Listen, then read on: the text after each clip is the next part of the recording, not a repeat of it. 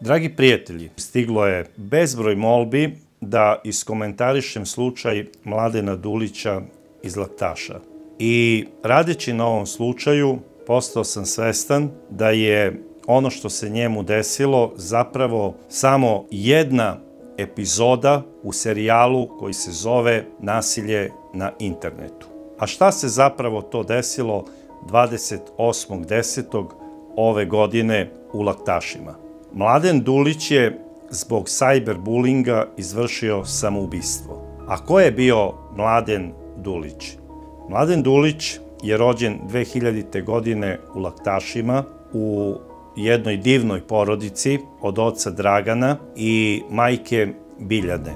Kao drugo dete ima i stariju sestru Draganu i u porodici isto je živela i njegova baka Obrenka.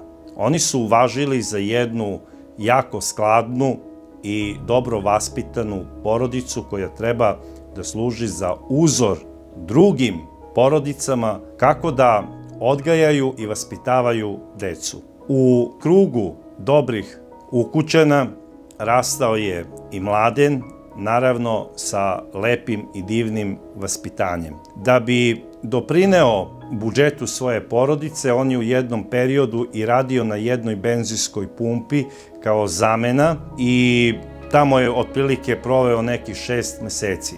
Kasnije je nastavio da se bavi volonterski humanitarnim radom za razne humanitarne organizacije. I u tom poslu je bio jako aktivan. Mladena sam upoznao preko društvenih mreža negde pre možda 3 ili 4 godine. Ne znam na koji način smo se povezali. Imali smo kontakt samo u smeru nekog dopisivanja i nekog šaljivog tona, obzirom da se ja bavim humanitarnim radom i da imam fondaciju koja je osnovana u Beogradu 2018. godine. Na neki način smo uvek imali teme koje su vezane za projekte koji su bili aktuelni u tom momentu i imao je jako lep pristup svim tim temama i želeo je na neki način da pomogne i da učestvuje, obzirom da su Laktaši i Beograd mnogo udaljeni i da prosto fizički nije mogao, a imao je želju. Nametnulo se da, obzirom da sam ja iz Bijeljine, rođen sam tamo i želeo sam da fondacija Humanist nekako funkcioniše i na tom delu. Planirali smo da u Banja Luci otvorimo naše predstavništvo i da na neki način animiramo od gradskih vlasti pa sve do građanstva da se uključe u teme koje obrađujemo. Banja Luka je bila idealna za to i sećam se da mi se Mladen javio sa željom da nekako postane deo toga i da bez obzira što je u Laktašima da svoj neki doprinos. Do tada ga nisam znao uživo, sam preko društvenih mreža i desilo se to da smo početkom ove godine i otišli zvanično za Banja Luku. Svi su pamtili njegov osmeh i njegova reč je bila maltene kao melem na ranu. Ovaj dečko ne samo da se isticao lepim vaspitanjem, on se isticao jednom ljudskošću i nečime što možda sada nama svima pomalo fali, a to je ljubav prema ljudima.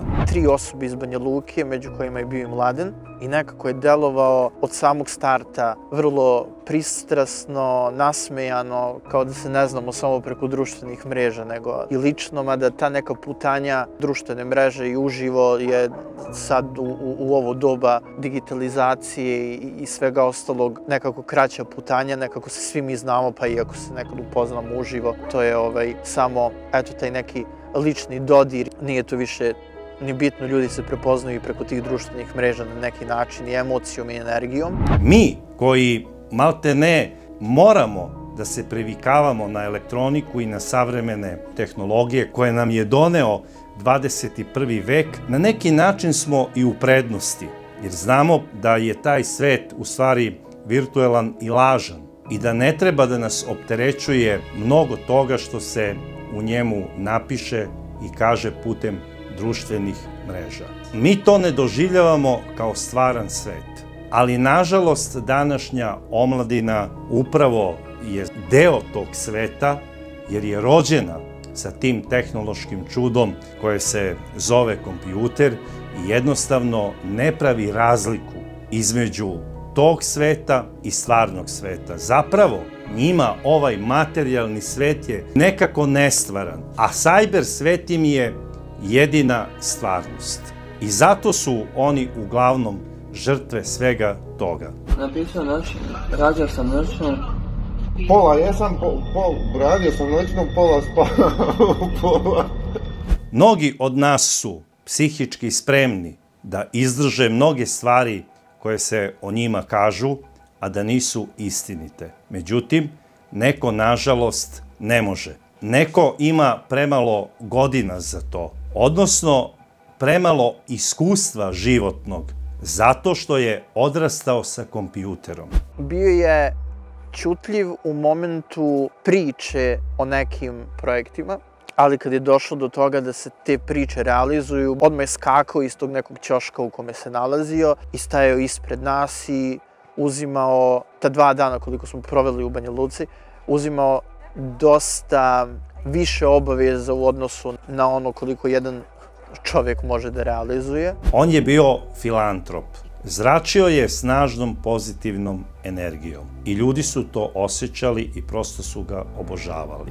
I bilo je jako lepo gledati osobu koja je u jednom momentu ćutljiva i prati negde tamo u ćošku, a u drugom momentu nekoga koji je jako temeljan u poslu i taj posao radi sa osmehom i kad god bi ono negdje iz nekog zapećka mi se okrenuli ka njemu ili ka dijelu gde on radi, uvijek je to bio osmeh od duva do uva, što se kaže. Mnogima takve osobine nisu svete i oni žele da unište ljude koji zrače ovakvom energijom zato što služe zlim silama, odnosno đavolu.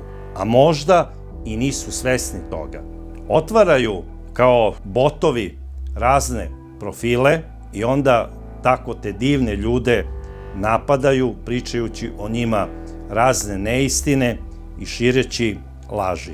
Bila je neka želja da dođe za Beograd, da položi neke kurseve i neke seminare koji su vezani za dalji rad sa našom fondacijom i da prosto na neki način nastavi sa nama da radi i tu je on sebe video, a i mi smo videli njega. Danas ljudi vrlo malo razumeju šta je uopšte digitalno nasilje i psihičko nasilje. Tim vrstama nasilja vi direktno terate nekoga da izvrši samoubistvo. Spavao nisam. Napiće se pokrivo, ozbiljno, da donesu deku. Pa imamo mi po deku, ko radi ima deku. Što se tiče same ličnosti, ja nisam upoznao skoro osobu koja je na takav način doprinosila lepoj energiji i lepom osjećaju svih nas koji smo se nalazili tu. Znate, kad dođete iz Beograda, pređete toliki put, opet ima i neki umor, odmah morate da krenete da radite, zato što posao ne može da čeka i onda uđete u prostoriju gde se nalazi takva osoba, čila i vesela i vedra i želi da radi i stalno je pominjao svoju sestru. Ja ću sestru da pozovem, mi ćemo zajedno, sve što bude trebalo, bez obzira što smo mi u Laktašima, mi ćemo da pomognemo. On je želeo sam neke stvari da pokrene što se tiče nekih humanitarnih akcija za... Sećam se da je bila neka devojčica, da li iz Priboja ili iz Tuzle, nisam baš tačno siguran, ali on pitao da li može da dobije odobrenje fondacije Humanist, donatorske kutije i tako dalje, da on lično uradi. I Mladen Simić je doživeo nasilje putem društvenih mreža.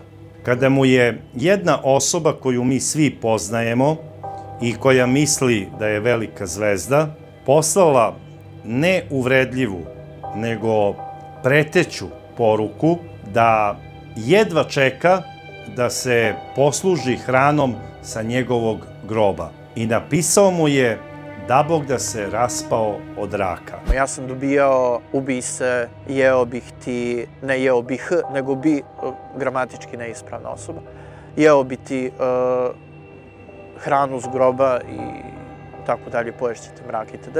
To je toliko odvratno i monstruozno da se ja prosto pitam dokle ide ljudski primitivizam.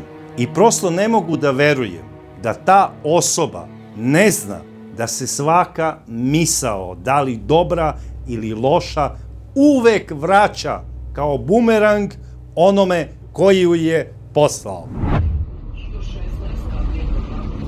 Je se pokrivao pod Nisi, napiš, ne treba deka.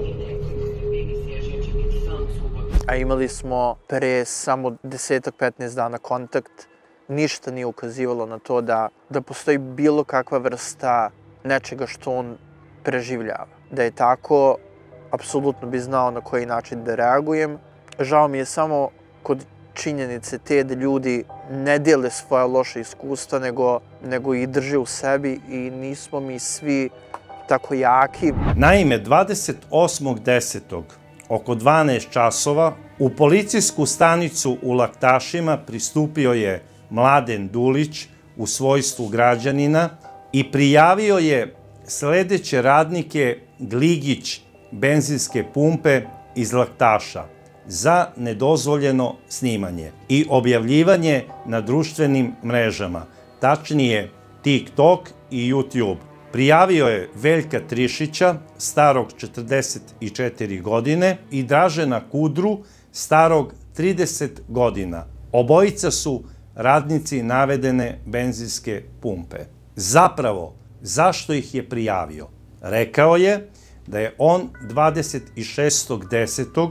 bio na istoj pumpi da bi kupio gorivo za svoj automobil i da bi se raspitao o eventualnom poslu, jer je čuo preko oglasa da navedena pumpa traži radnika.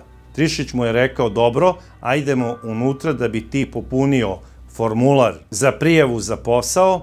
I eto, evo ga, to je to. To je upitnik naš. Trišić ga je prvo provokativno upitao kog je on pola. Moraš pisat koji spol. Moraš upisat koji spol, jes muški ili ženski? To odmah asocira na nešto, pogotovo u tim malim sredinama. To je jedan vid provokativnog pitanja. Znači, ako ispred mene stoji mladić, previše je glupo da ga ja pitam za pol, osim ako ne želim da ga provociram. I oni su to radili i provocirali su ga. Moraš još napisati je spavao po noći na poslu. Ozbiljno, moraš napisati je spavao po noći. Radio s noćnu? Pa jesam. Pa je spavao po noći? Pola jesam, pola nisam. Pa napiš pola jesam. I da, napiši jel jedeš ćevape s duplom lepnjom ili sa jednom lepnjom. Ja jedem s duplom. Ćevape ne jedem. Ćevape ne jediš? On ne može onda raditi, od sam jedu ćevape. 20 godina jedem ćevape. Ne jedem još ćevape. Ne jedeš ćevape? Onda ostaješ bez rani. A? Ja. Ne, dobro. Ne, stvari za ćevape. I kada se završilo popunjavanje tog formulara i postavljenih pitanja, oni su taj isti snimak okačili na društvene mreže sa ciljem da bi omalovažili ovog mladića i da bi bio izložen podsmehu. To se u današnje vreme zove roasting. Znači, to je pojava kada neka osoba, neku drugu, izloži ponižavanju i podsmehu i kada to postane viralno.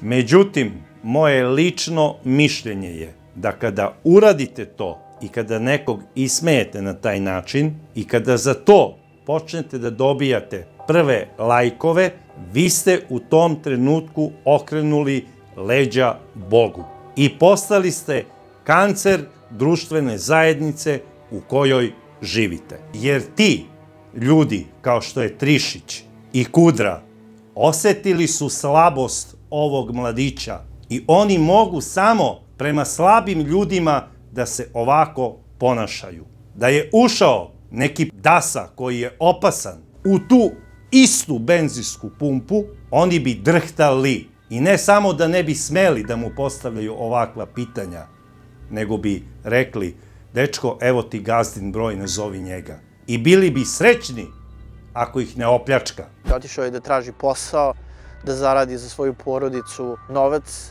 i da bude od koristi. A doživeo je da bude ismejan od strane, reći ću, pumpađije koji ništa drugo u životu nikada nije imao, uradio, a dobio je taj internet verovatno od gazde i dobio je verovatno mogućnost da tih 20 sati koje radi za točilicom nadomesti time što će mladu osobu da ismeva, snima, iako je to zabranjeno zakonom, to aplicira na društvene mreže da bi on dobio tu istu brojku koja je toliko sada bitna i u tom momentu. Pomenuti snimak se vrteo društvenim mrežama i svi su ga delili. Pisali su podsmehe i uvredljive komentare na račun Mladena Dulića.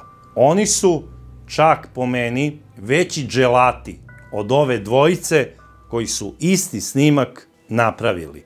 A to je posledica teškog primitivizma i odsustva empatije prema drugom ljudskom biću. Pričao je on meni da je imao dobacivanja razne vrste u mestu u kome živi, ali ti kad imaš to čitav život i kad čitav život prolaziš kroz to, opet se rađa neka vrsta odbrambenog mehanizma psihički i to nekako i možeš.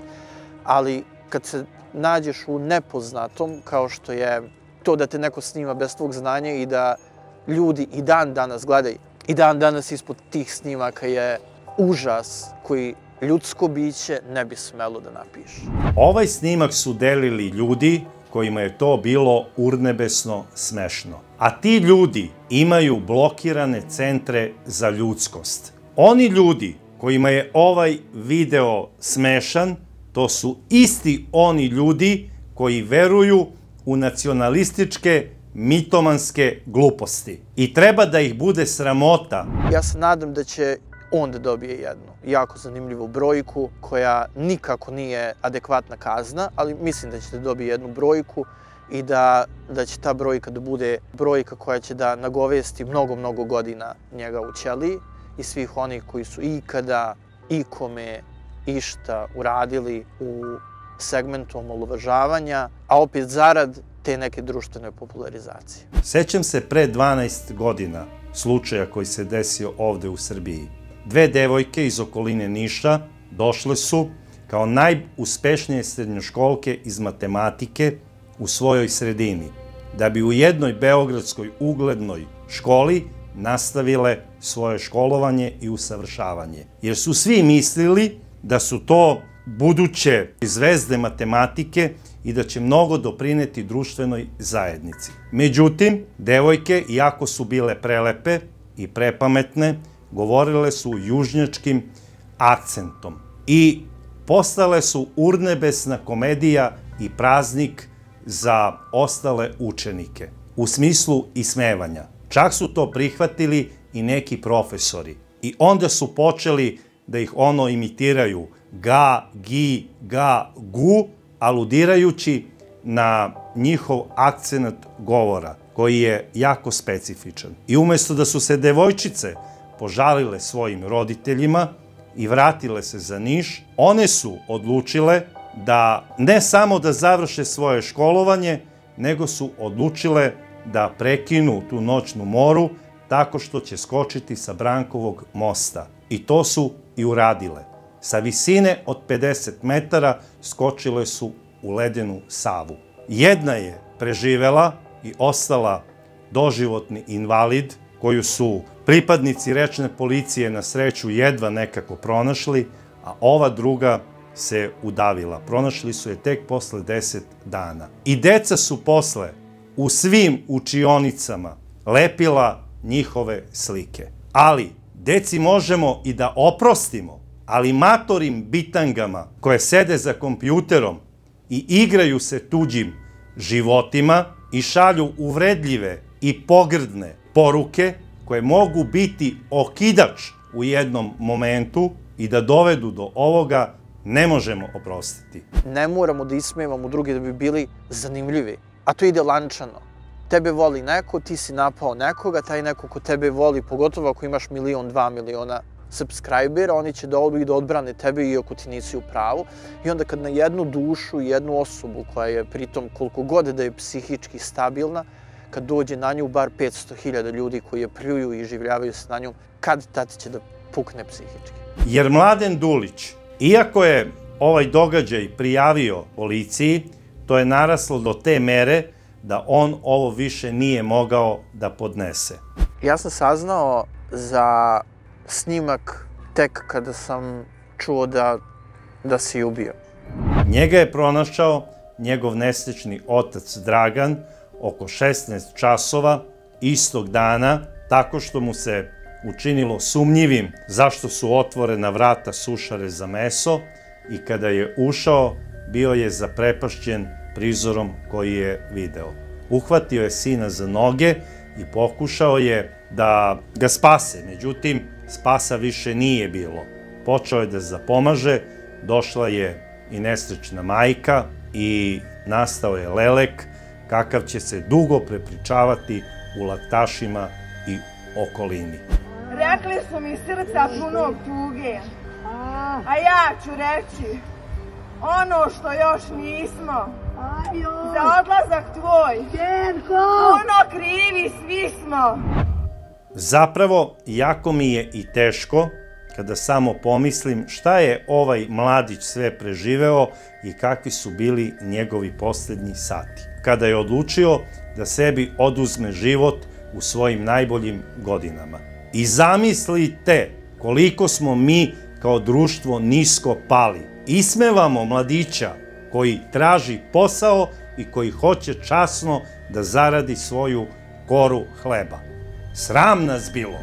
Sajber nasilje je nešto što vuče 21. vek novu tehnologiju, razne influencere, razne ljude koji na osnovu određenih brojki misle da su poznati, a ne u odnosu na kontent ili na sadržaj koji plasiraju i misle da je opsovati nekoga, vrijeđati nekoga, omalovažavati nekoga plus i da je taj neko zaslužuje da se nalazi na nekom prvom, drugom, trećem mestu po brojkama, a ne znaju da je to zanimanje, da je to popularnost koja traje samo do pada nekog servera i do brisanja tog profila i onda si dalje niko i ništa, a čovjek moraš da budeš svaki dan. A ovo što se dešava uopšte nije ljudski i ako već neko ima tu mogućnost da se zove influencerom, iskoristite ga u svrhu edukacije